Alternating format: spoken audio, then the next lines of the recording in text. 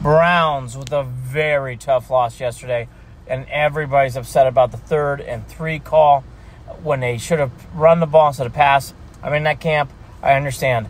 Stefanski's had a lot of these kind of play calls throughout his tenure. That's why he frustrates me as a coach. He's not a bad guy, and actually I thought yesterday he coached a pretty good game up until that point. That was a bad call.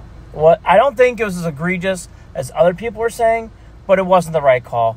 Clearly you run the ball there, and he should have, and he didn't. And the reason why I'm not jumping off the cliff is the defense also should have made stops.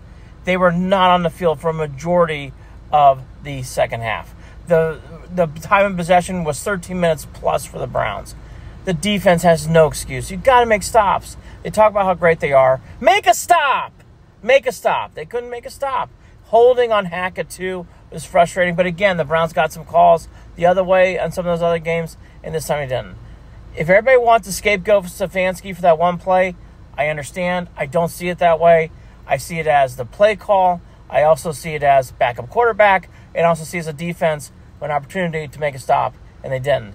Thankfully, they won the Niners and Colts game, so that way they're not in a terrible position heading into Arizona, which even though it's an NFC game, is a must-win with the Ravens and Steelers looming.